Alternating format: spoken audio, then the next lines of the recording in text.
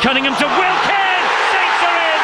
Wilkin with the try for St Helens! League 13 is really important for the players, representing them on a whole range of issues. Anything from the fundamental changes of our employment, the rules, contracts, minimum wage, the salary cap, and what's the plan with that. We've been fundamentally involved in the discussions about changing of the structure of the game, and also career transitions, which is a huge area that the game needs to invest in.